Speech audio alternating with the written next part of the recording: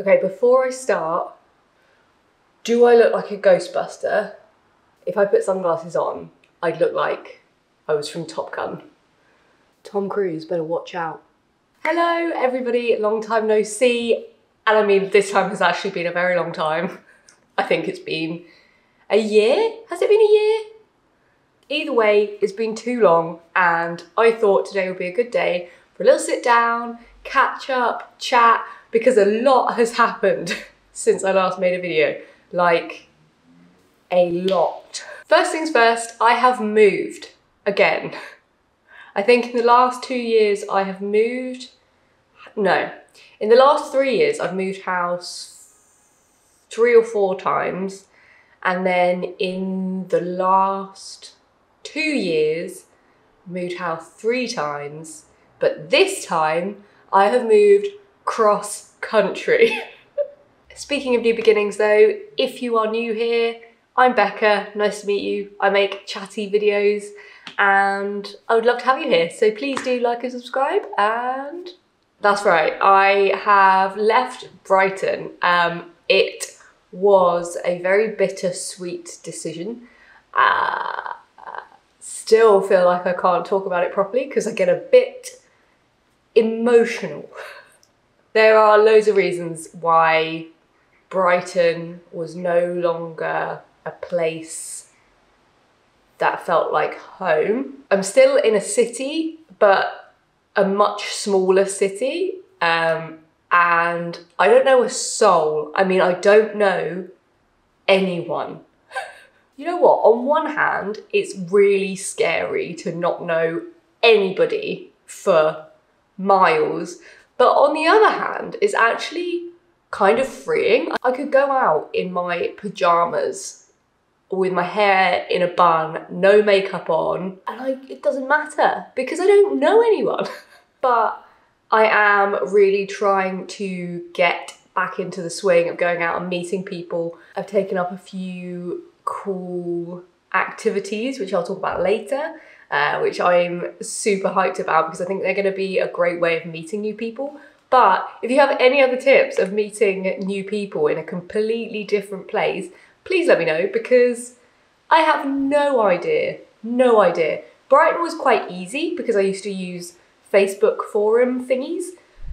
Here, they're not quite so good. But I do really feel like I'm going to be super happy here and we'll see. Watch this space, I guess. Another thing I have been really focusing on recently is my skin.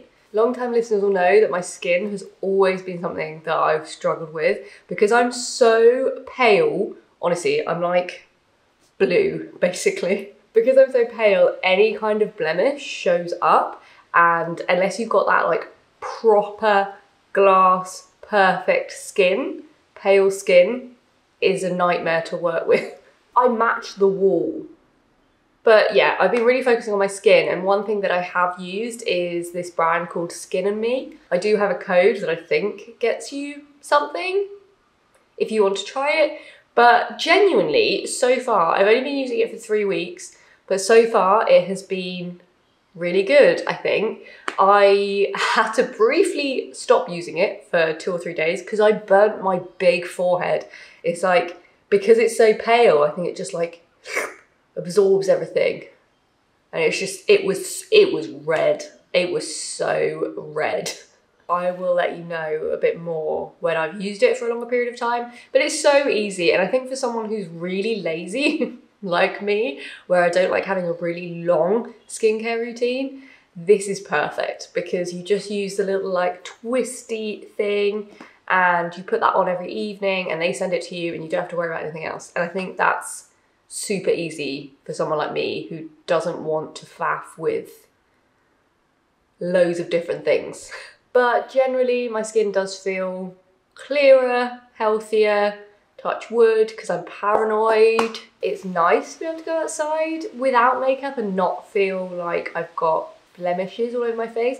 Not that there's anything wrong with that. I think this is the weird thing with acne. If I saw someone with acne, I probably wouldn't even register it, but because it's on my face, I'm registering it. Doesn't make any sense, but here we are. I think that's like a lot of insecurities. You wouldn't notice someone else's, but you notice yours.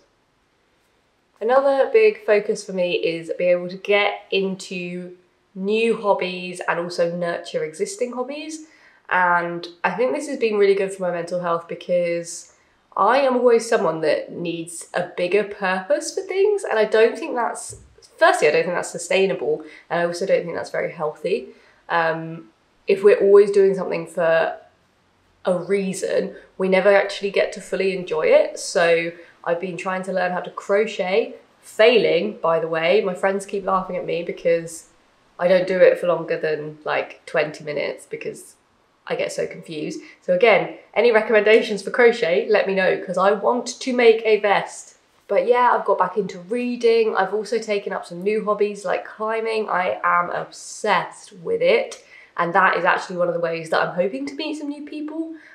Still not very good. I need to build this general muscle human that I live in because I'm not very strong, but I'm hoping that climbing will help me meet people because the climbing community, for anybody that doesn't know, is so lovely and so welcoming. And it really doesn't matter if you've never climbed before or you're a super experienced climber. You can just go, meet people, chat. It's more social than anything else. And the climbing is almost secondary, which is strange. But I just think it's a great way of meeting new people. Oh, and I've been gardening too. In this new place, there's a garden and I love it. And I want to talk to you a bit more about gardening because it's something I love. I think anything that involves getting down and dirty, anything involves my hands, a bit of dirt, a bit of mud, getting down and rustling in the ground. I don't know why I'm still talking about this, but I love it and I really love gardening. So I would love to show you a bit of like a garden transformation at some point because it's so fun. And I think if you can get out there and get out into nature, whether that's a garden or an allotment, or if you don't have a garden, befriend a neighbour who has a garden who might need some help. It's so good for your brain, especially while the weather's nice. Although in England, you never know how long that's going to last. Get a raincoat, do some rainy gardening. I'm sure that's also fun. And while we are on the note of mental health subject, I've also got really into yoga and fitness again, which is so much fun.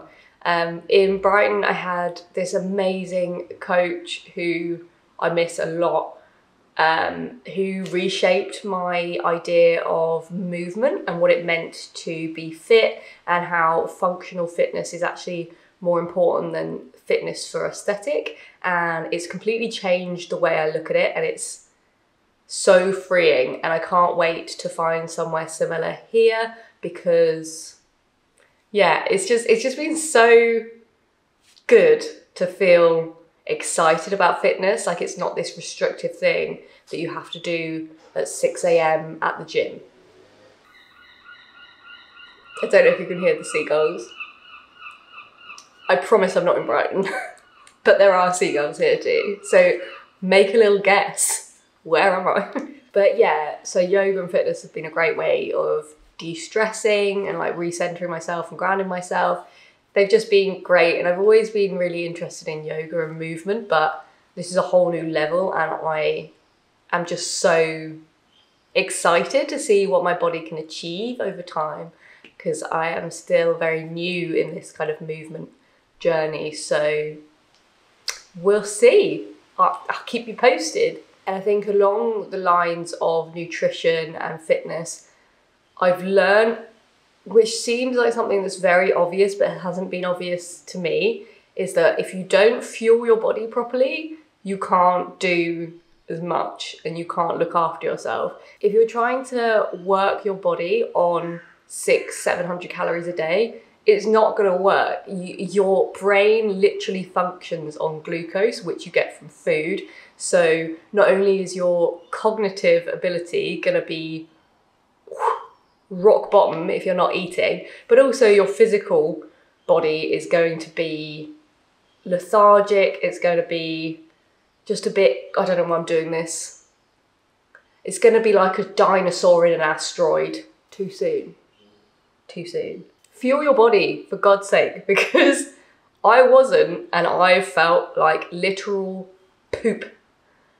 I think fueling my body has been one of the most beneficial things ever, because I feel like I can think more clearly, I can move, I'm less tired, all of this stuff, and I have really been focusing on that recently, and it's been so helpful, so helpful. But again, I'm new to it, so if you have any recommendations, please let me know in the comments, because I really, really, really want to know. I don't know why I suddenly did that, but that was quite cool. Oh, and nearly forgot to mention in this little life update, I have got 2 new tattoos as well. I've got one on my foot and one on my inner ankle.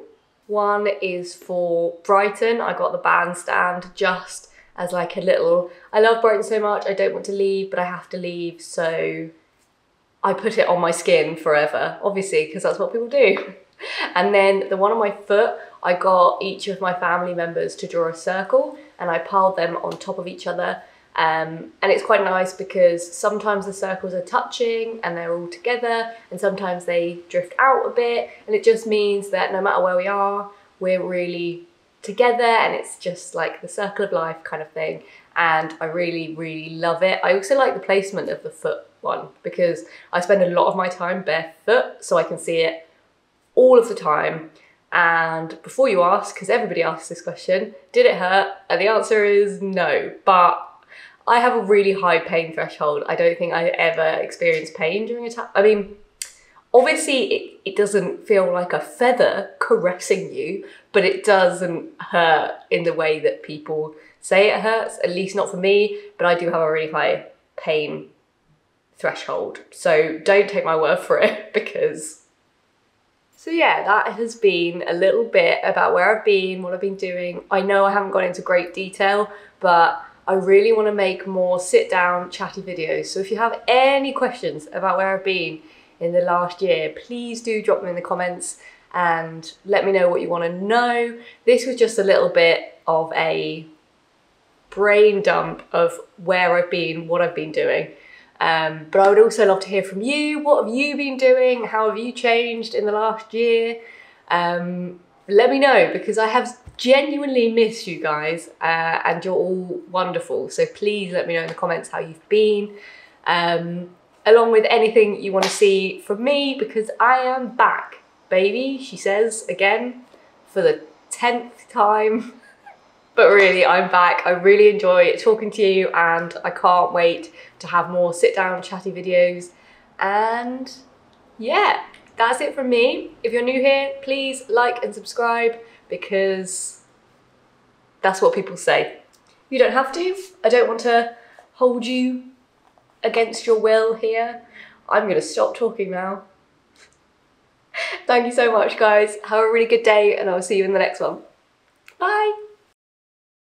End of credits, fam. We are back with a dead leg.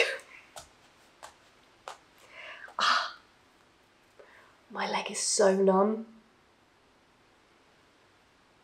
Oh, goodness. But end of credits, fam. How have you been? I am in my new home. I don't know if you can hear the tree rustling. Oh, it is beautiful, and I can't wait to show you more in little sneak peek things at the end of videos. So stay tuned for that, and please let me know if you're part of the End of Credits fam, and let me know how you're doing too, because I really want to know, and I've missed you a lot. And yeah, I will see you in the next one. Goodbye, End of Credits fam, and hello, I'm back.